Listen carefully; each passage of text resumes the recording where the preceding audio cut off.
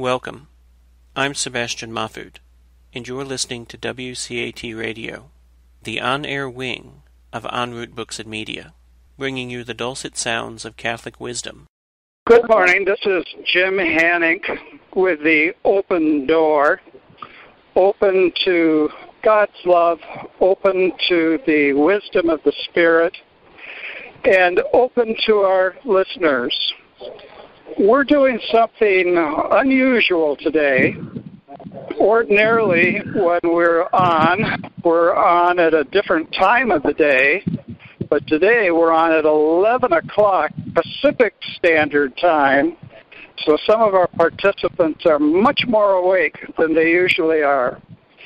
And we are here at a conference, a very good conference, a timely conference, at Biola University in La Mirada, California, the greater Los Angeles area.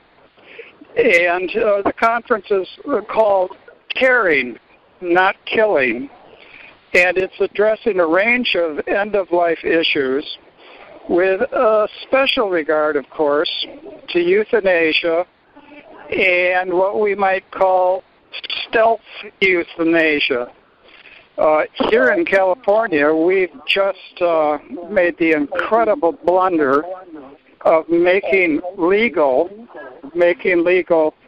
so-called physician-assisted suicide. At any rate, because we're at a conference, you'll be hearing, gentle listeners, and any radio text that will help us clean up this discussion in terms of vibrations and echoes and the like. You'll be hearing people milling about. We've chosen a place here at the conference where there's less milling about rather than more milling about. Now, what we're going to do is today begin with something from the Right to Life plank of the Solidarity Party, which we touched upon briefly yesterday. This is a Friday show. Ordinarily we're on Friday, but today it's a Saturday. And yesterday, towards the end of the Right to Life plank of the platform, we come to our opposition to euthanasia. And I would like to have a member of the National Committee, Professor Schuyler Kovich from Channel Islands, California State University at Channel Islands, speak a bit about the platform's pro-life commitment, especially with regard to euthanasia, and more especially still with regard to the special risk that people with disabilities face. Schuyler's kindly consented to be with us for the first, let's say, 15 or 20 minutes of our discussion, and then he will be followed by Brian Johnston, who is a stalwart of the Right to Life Committee here in California. Schuyler. Thank you, Dr. Hanink. Very glad to be here at this conference. And so the American Solidarity Party is dedicated to the quest to end the very tragic practice of assisted suicide and euthanasia. And we've heard some presentations from people here this morning from both the what they would call the Christian movement against assisted suicide, as well as the disability rights movement against assisted suicide. And what they both have in common is a dedication to recognizing that people have rights to live lives and with dignity, and to continue to have their lives protected.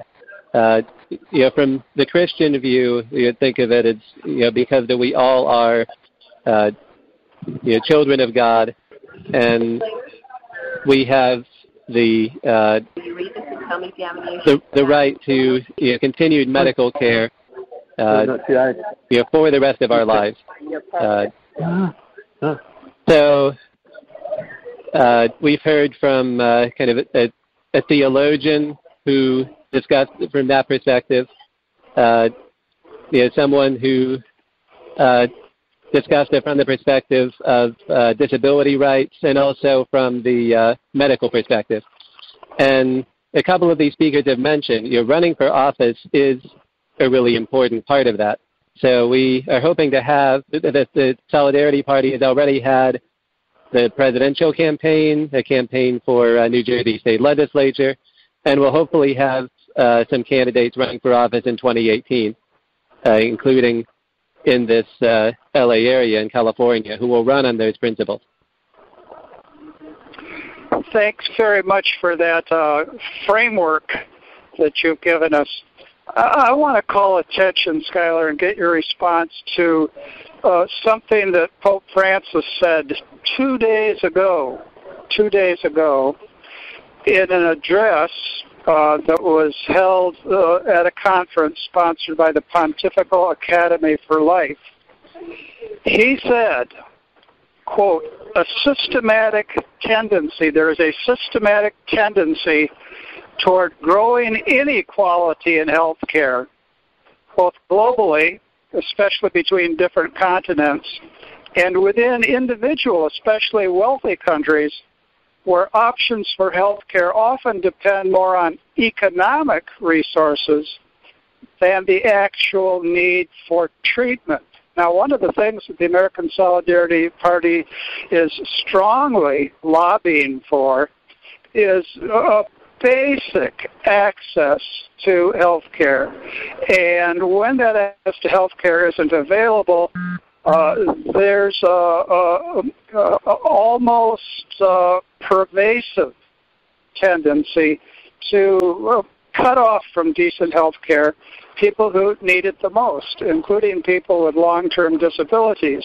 And of course, that's a setup for the promotion of physician-assisted suicide.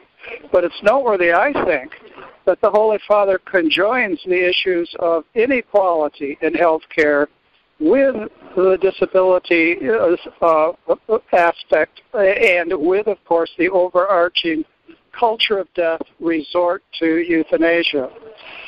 Schuyler, maybe you could address this. Right.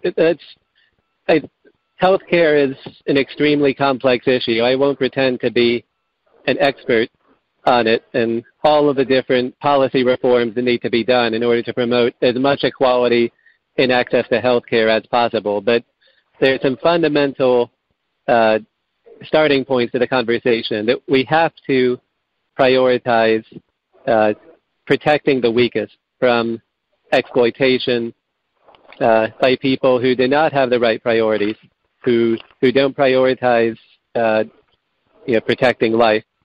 And so we've heard about this from one of the speakers, for example, today at the conference, who discussed big problems with the for-profit hospice industry, both in the ways that they culturally just fundamentally don't believe in the culture of life, who kind of give substandard care toward the end of life. It doesn't mean that you continue to use methods that prolong life when you don't continue to use methods that prolong life when it's clear that death is going to happen naturally.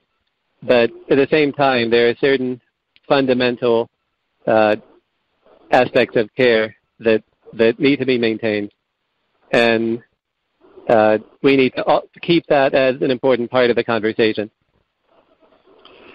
Yes. Now let me ask you to comment on two more short passages from the Holy Father's address. He says, and now I'm citing him, "The anguish associated with conditions that bring us to the threshold of human mortality and the difficulty of the decision we have to make may tempt us to step back from the patient.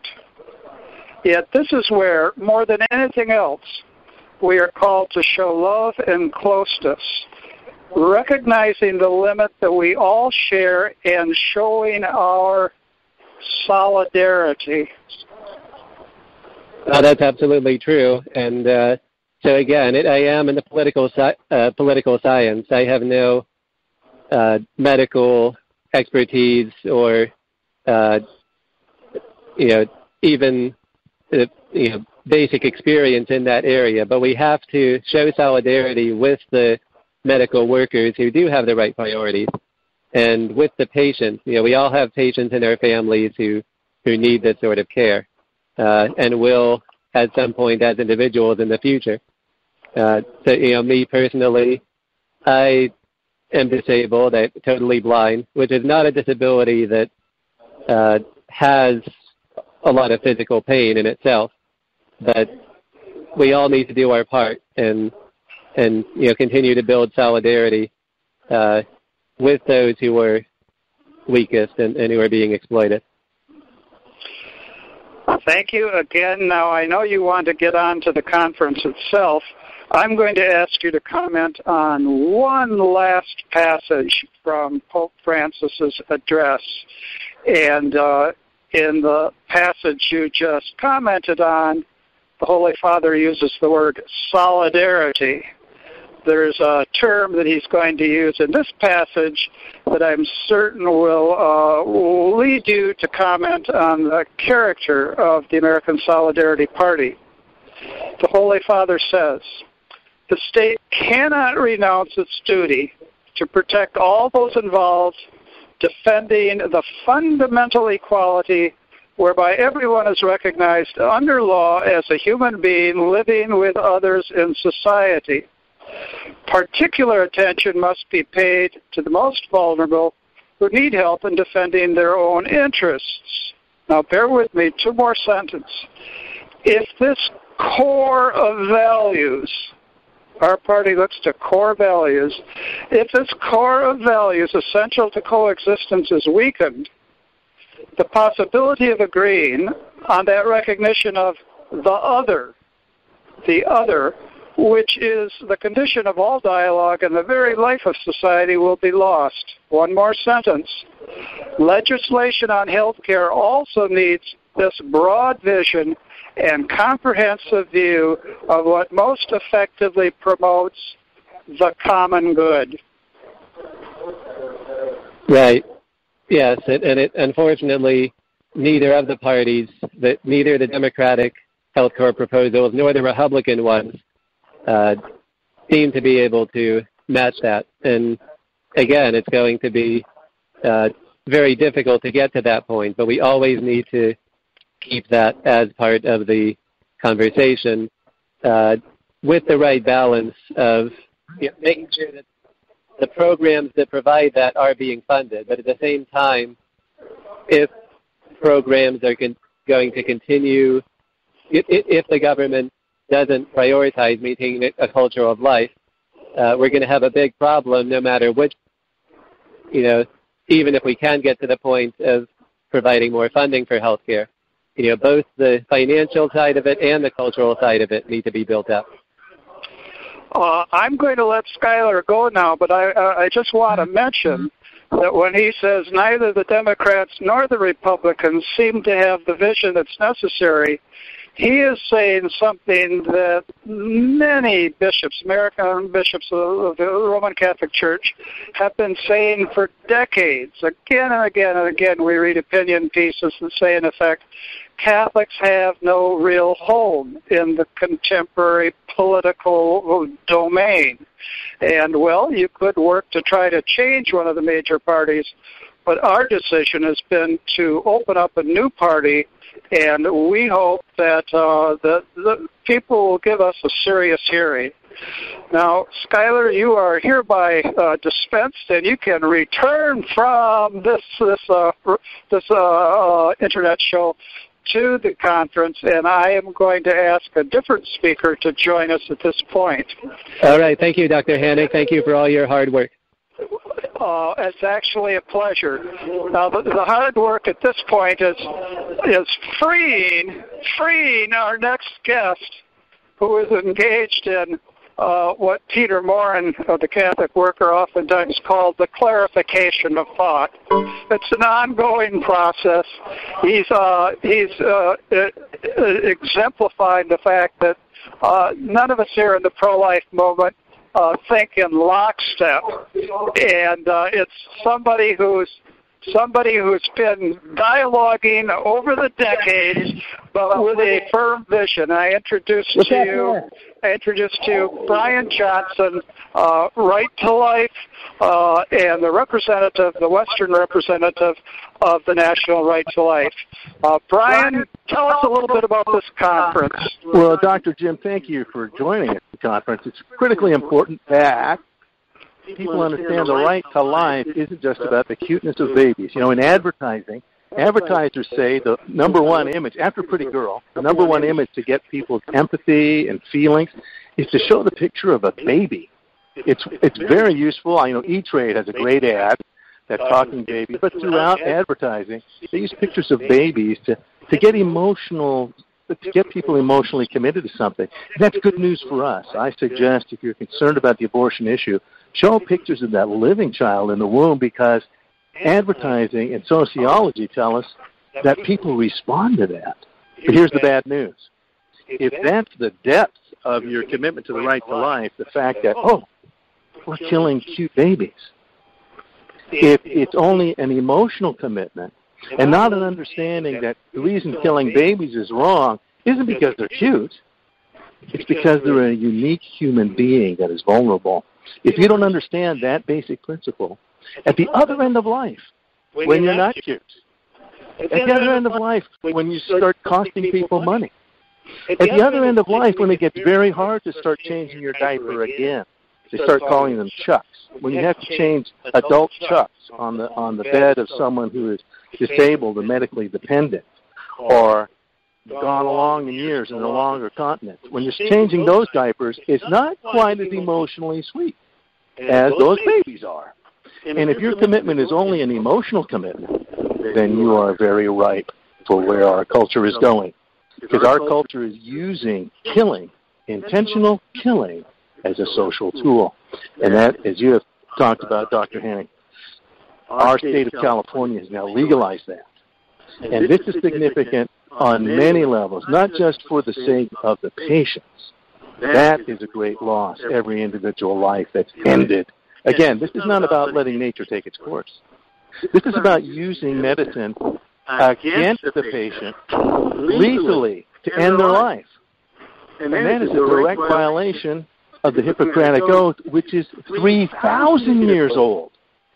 This is the basis of medicine.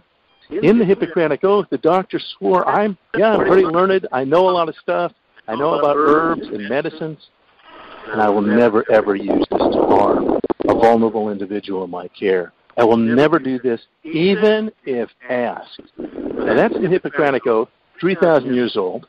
Many contemporary people say, medicine's changed. And so we have to have we have to talk about when people ask to die. I'm sorry, this issue's been around for 3,000 years. The temptation to use the knowledge of medicine and the power over the human body that medicine brings, that temptation has always been there. And we've seen it abused throughout the centuries, and we've condemned that abuse. We condemn it particularly when it's institutionalized. But I have to tell you, that temptation is very rampant. I'll give you a very specific example. People are terrified and alarmed by mass killings. We saw what happened in Las Vegas. What a terrible killing. He killed 50-odd, almost 60 people, 500 injured in the charges afterwards, and people trying to get away from that killer. We saw the shootings in Texas. I'm sorry. You realize the most common mass killings, and they're very widely documented, they're just not talked about. They're medical mass killings. And those medical mass killers, those angels of death, it's not just Kevorkian. This is when it's illegal to use medicine to kill, but the greatest mass killers in all of human history have been physicians. In recent history, it was in Hyde, England, which is a subset of Manchester, and there Dr. Hillman had killed 700, mostly elderly people that he befriended. In England, he was a government-sponsored doctor because they have socialized health care there. But more to the point, he would make house calls on the elderly. Most of the people that he killed were elderly women. And the reason he got caught, because, again, what does a doctor do? Everything a doctor does is in confidence, is basically directly in that personal relationship with that patient. So that particular murderer, the reason he got caught is he actually arranged to be the heir on many of their wills. But that's just one example. There are many. Just recently in Germany, there was a nurse. They thought he had killed 26. This last week, we're talking right now on November 18th. On November 16th, go back and Google Angel of Death, Germany. And they don't tell. It turns out that this gentleman, actually, they believe, has killed hundreds. The problem is when medical killing is practiced, it's done quietly. It's done in confidence. And they don't tell people. And they think that this is just, oh, what's this medicine? People die. Oh, well. But they get away with murder. And you can go back, go ahead and Google, if you have any chance, Google Angel of Death medicine. And you will see throughout human history, doctors have been the widest spread mass killers. It's happening. And that's when it's illegal.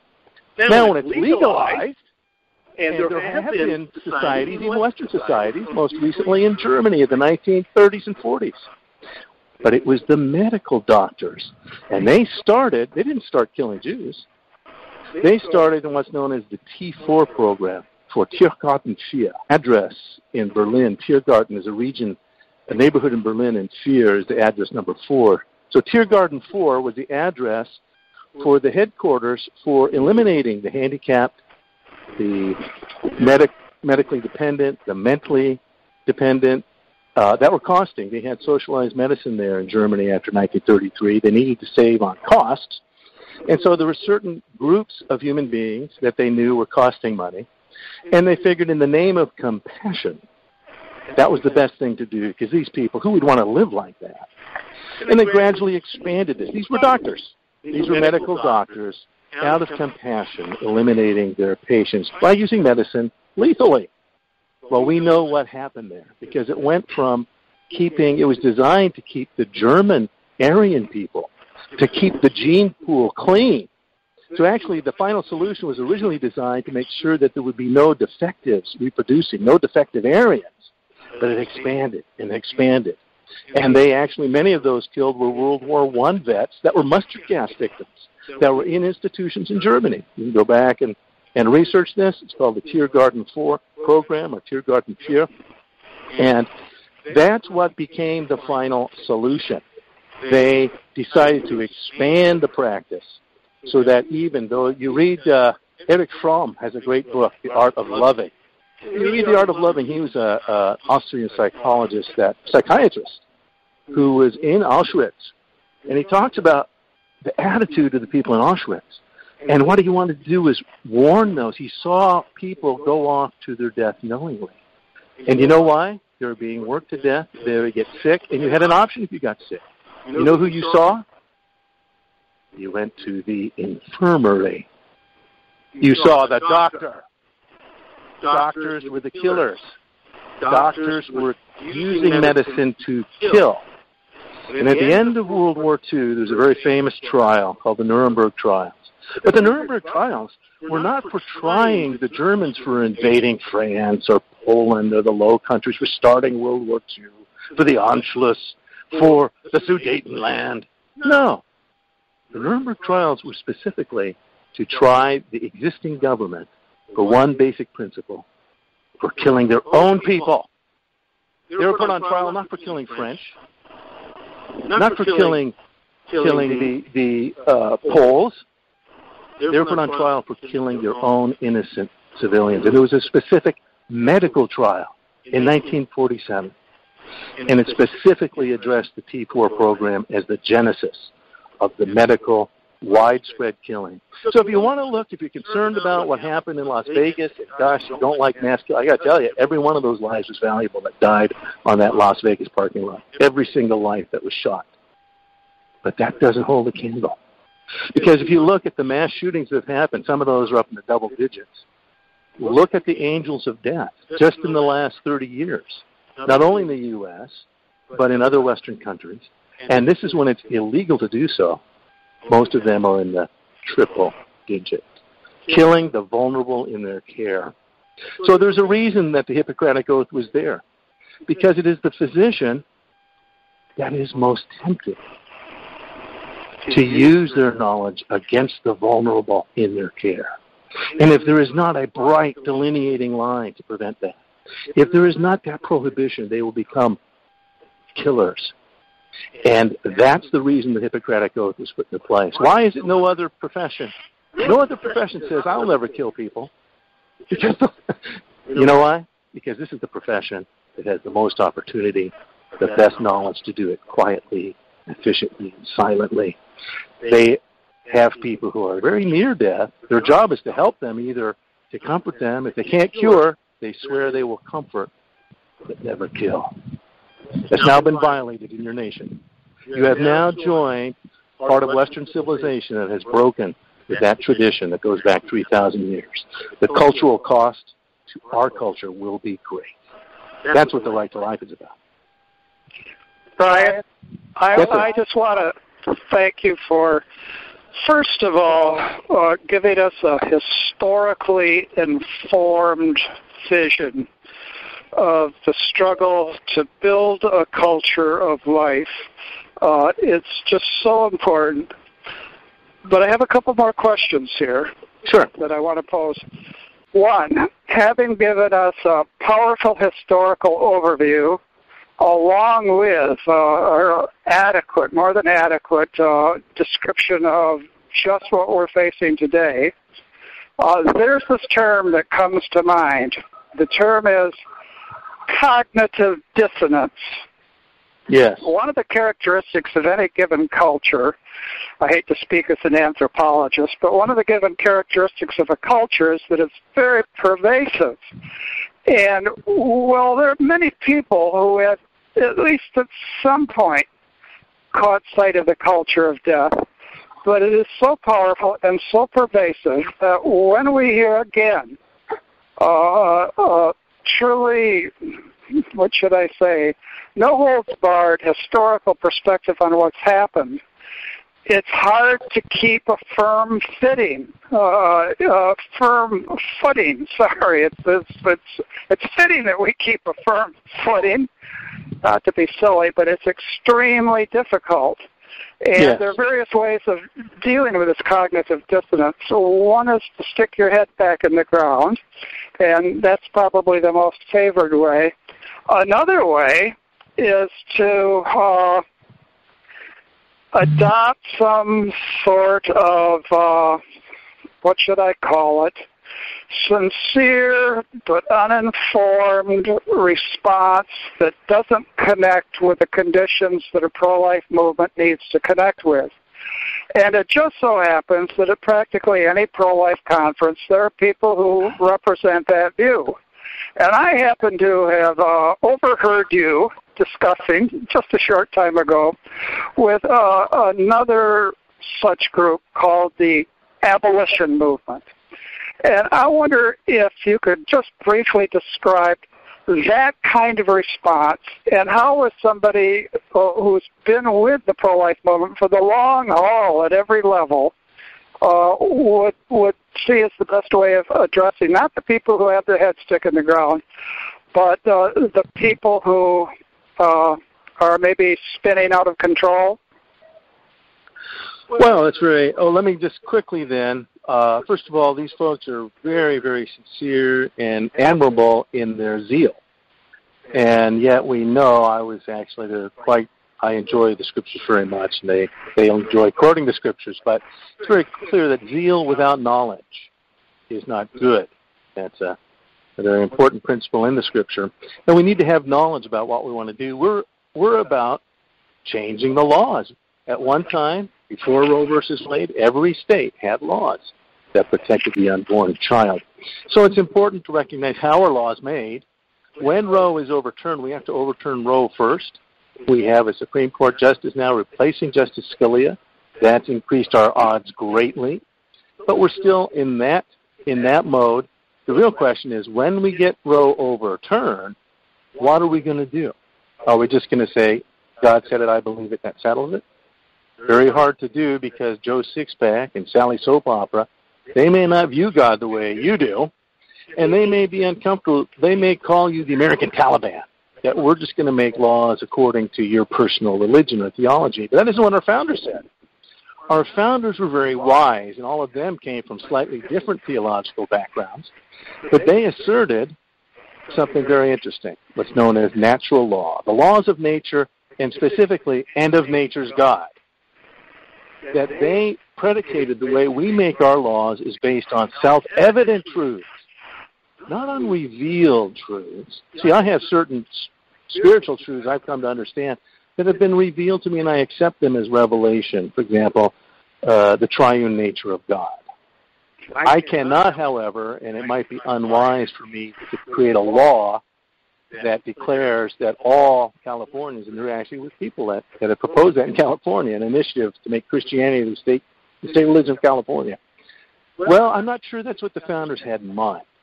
But God has given all of us, back to the Scriptures, in Romans 1:20, it says that God has revealed His invisible nature to His visible creation. So they're without excuse. And what that means is that the principles of natural law, the laws of nature, are revealed.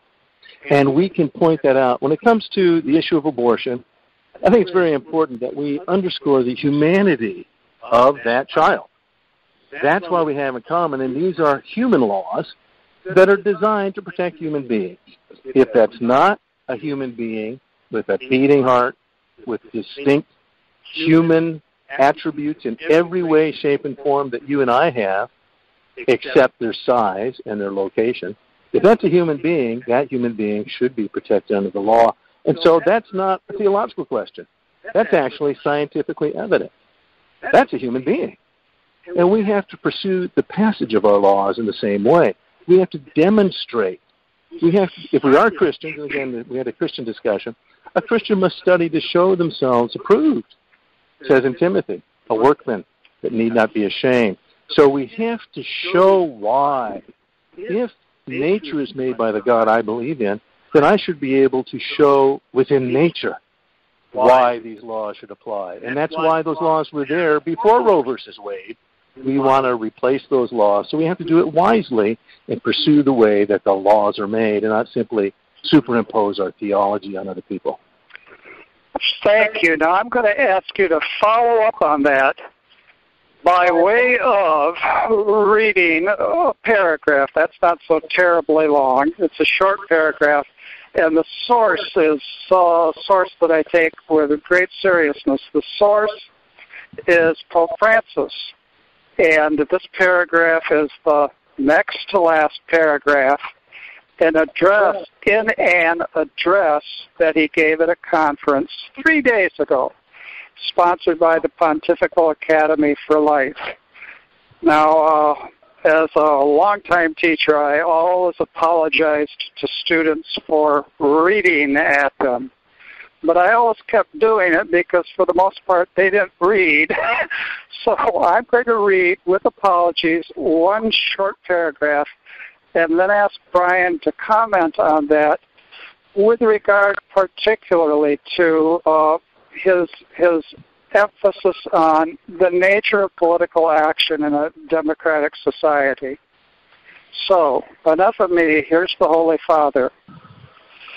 Within democratic societies, these sensitive issues must be addressed calmly, seriously, and thoughtfully in a way open to finding, to the extent possible, agreed solutions, also on the legal level. On the one hand, there is a need to take into account differing worldviews, ethical convictions, and religious affiliations, and a climate of openness and dialogue. Now we're halfway through the paragraph. Here comes the balance. On the other hand, the state cannot renounce its duty to protect all those involved, defending the fundamental equality whereby everyone is recognized under law as a human being living with others in society. Particular attention must be paid to the most vulnerable who need help in defending their own interests. If this core of values essential to coexistence is weakened, the possibility of agreeing on that recognition of the other, which is the condition for all dialogue in the very life of society, will also be lost. Legislation on health care also needs this broad vision and a comprehensive view of what most effectively promotes, deliberate pause, the common good in each concrete situation. Now, Brian knows, and as part of his willingness to dialogue, that this show has been featuring the work of the American Solidarity Party, and we are constantly referring to common good, so that's why I naturally wanted to give this citation from the Holy Father. But also I wanted to give it because Brian's commitment to democratic process, while recognizing fundamental human rights, it's something that he's just been discussing. Yes, and I think that basically, I think it's very good. And the common good, of course, refers to the common good of human beings, which the Holy Father went out of his way to underscore. In fact, every pope actually, since the widespread legalization of human abortion has become common, every pope has made that point of the uniqueness of the human person as being the predicate for the common good. It's the commonality of those human beings, regardless of any other consideration, regardless of their rank in society, regardless of their age, regardless of their color, national origin, regardless of their condition, whether well capped or handicapped. The fact is that it's the humanity that unites us, and that's really at the heart of the Right to Life movement. We're made up of people that really are from different political parties, and beyond protecting lives, there is some debate, well, what else do you give people? Is it the job of government to hand out goodies then? Is that the role of government? No, the actual role of government is first and foremost throughout all of history. It isn't just our nation, but every society has a duty to protect the lives of the innocent. That's why policemen have badges and guns. They specifically are there. They're actually called agents of the court. They're officers of the court. And a police officer is endowed with legal authority to make judicious decisions. And if there's a miscreant, a bad guy, threatening the life of another innocent person, that policeman is one of the few people in all society empowered to intervene and to protect the innocent. So the purpose of society itself, is to protect those that cannot protect themselves. Hale and hardy people like Dr. Hanink and myself, we can usually protect ourselves, but should somebody come at me with a gun right now, I can't. And I would hope that there'd be a policeman that would intervene to protect us. That's why we have established the authorities. That's why every society has established authorities, not to lord their authority over the citizens, but first and foremost to protect the lives of the citizenry. Our founders, so wisely, as wise and learned men who had inherited Western civilization and had a chance now with the distillation of all of Western civilization's values, they could create a new government, and they made that the predicate, that we hold these truths to be self-evident, that all are created equal, endowed by their creator, not endowed by the government, endowed by the creator with these self-evident truths, the self-evident right to be alive. The government doesn't grant that, but it is the government's job to protect that life. And so that's what the right to life is about, protecting the lives of those that cannot protect themselves. So we as citizens must make sure that the laws do that. The law right now, if Dr. Hanink and I saw someone being attacked, we would likely try to protect them. But it's ultimately the legal authority's job to do that. We would try to intervene, but we can't be everywhere. And therefore, we come into society. For this reason, governments are established among men. That's the reason we have governments, to protect the basic, essential lives of human beings. And that's what the right to life is all about. I know that you're headed in the direction of speaking, but you're not going to escape quite so easily. I have at least 2.5 further points to raise. I'll begin with the half point because it's something that we agree on, and that is a preferential option for the poor does not entail a preferential option for big government. We certainly agree on that, and this notion of getting goodies and the like that was briefly mentioned needs to be acknowledged. Now, that said, I'm going on to the next point, and I think it connects with what you're saying. This is again from the Holy Father. It could be said that the categorical imperative is never to abandon the sick. The anguish associated with conditions that bring us to the threshold of mortality and the difficulty of the decision we have to make may tempt us to step back from the patient. Yet this is where, more than anything else, we are called to show love and closeness, recognizing the limit that we all share and showing our deliberate pause to reference to the party. Yet this is where, more than anything else, we are called to show love and closeness, recognizing the limit that we all share and showing our solidarity. So solidarity is a theme in papal teaching that comes in many different places. It's certainly something that comes into play in our needing to stand by the sick and the weak. And one way that we can stand by the sick and the weak is to make sure that they have access to decent medical care, and that's something else that the Holy Father mentioned. Now, with that said, and allowing for Brian to stop me by the count of 0, 3, 2, 1. 0. He didn't stop me. He did stop me. I'm going on to a last point. There's an old saying about philosophers stirring the pot. Now, there's another old saying associated with Roman Catholics that they believe in Rome, rum, and rebellion. And there's another view of a jurisprudential sort that's associated not just with Roman Catholics in general, but with our common doctor, also known as the angelic doctor, to wit, Thomas Aquinas, who said, and in saying it, he is citing Augustine, and the both of them were quoted by Dr. Martin Luther King, quote, "An unjust law is no law at all." And so I want to stir the pot when Brian says, look, we have the rule of law. He begins by pointing to a legal framework that was fundamentally sound. Now, some of us wonder if we haven't come upon a legal framework that, while perhaps is not rotten to the core, is nonetheless not fundamentally sound. And I wonder if he would briefly comment on that, or not so briefly, and then I will let him return to the podium. Well, that's right. Well, I tell you, that wasn't just a mouthful, but several mouthfuls.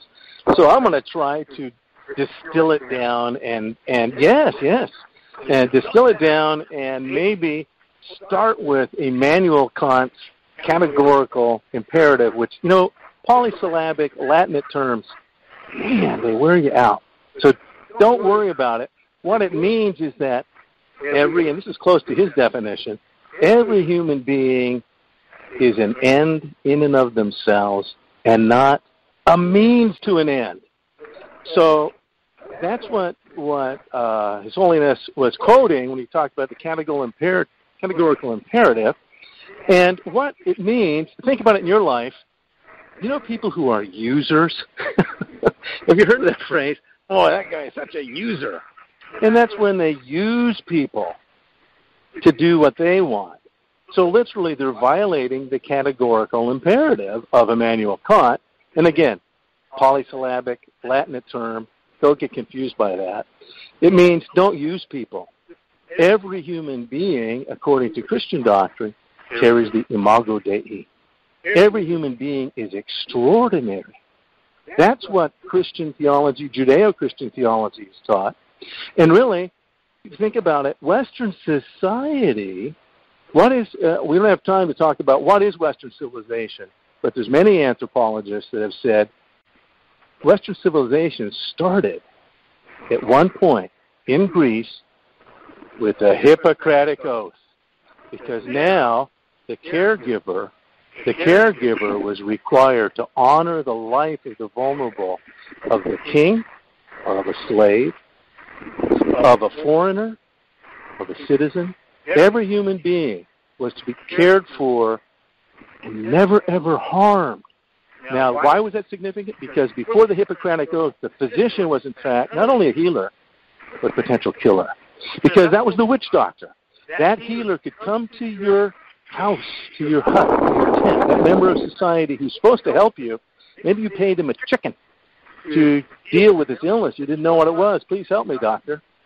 Or what if your neighbor had given him a goat because your neighbor wanted your property and your wives? Your neighbor didn't like you. There was nothing restraining that doctor. That witch doctor used their polysyllabic mumbo-jumbo. They used their knowledge of herbs and medicine, and they would do their chants and be important, and you didn't know if what they were doing was going to kill you or heal you. That was known as savage time.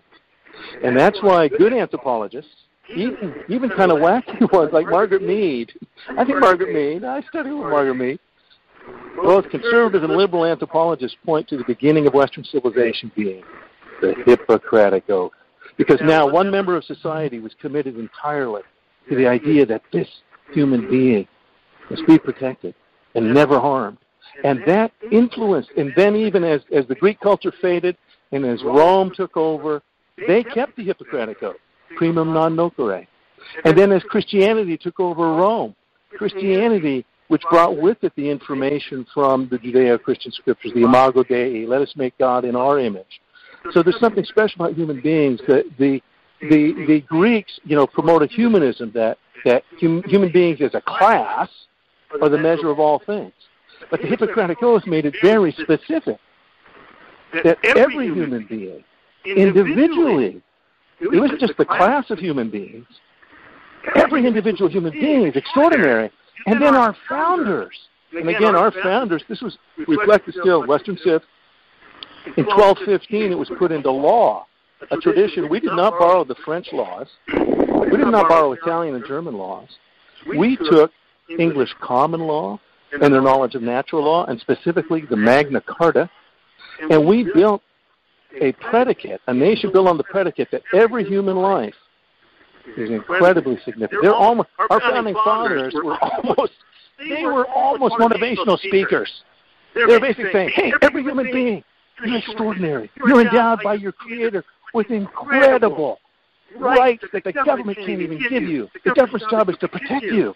You're bigger than the government. The government derives its powers from the value of every life. So back to what Holy Father said, he's actually right in quoting Immanuel Kant. The purpose of society is that we live well with one another and protect one another, and that's the purpose of the law, because every single individual life, not the group, but every individual life is endowed by their Creator with the rights they have. And the job of government is to protect it. We're going to have to end, but not quite yet. Count on if you're hanging in with us. God bless you. Another 4 minutes. It's important that in all our efforts from all our different perspectives, we try to maintain a sense of humor. And one of the things that's unforgettable in G.K. Chesterton's classic Orthodoxy is his discussion of how it is that we might discern the humor of God at work in unexpected places. Here's one place. If you Google, and a number of our speakers trying to get the audience to appreciate the range of discussion on certain issues say, why don't you go ahead and Google? If you Google the Hippocratic Oath, I highly recommend it. One of its advantages is it's short. Another advantage is it directs itself at crucial issues. But one issue, and I'm not making this up, that it addresses very directly is expressed in the line, part of the Hippocratic Oath, I will treat no kidney stones.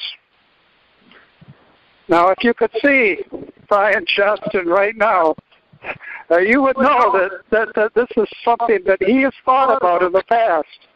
I will treat no kidney stones. Now, the historical background to that is it is just terribly difficult to treat them.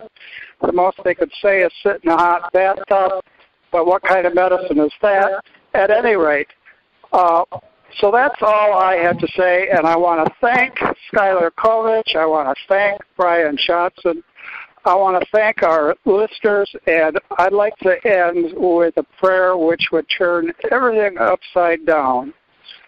Our Father, who art in heaven, hallowed be thy name. Thy kingdom come, thy will be done on earth as it is in heaven. Give us this day our daily bread, and forgive us our trespasses as we forgive those who trespass against us. And lead us not into temptation, but deliver us from evil. Amen. We'll be back, same time, same station, next Friday. God bless. We hope you enjoyed the program and will join us back for another show on WCAT Radio. This is Sebastian Mahfood. Good day.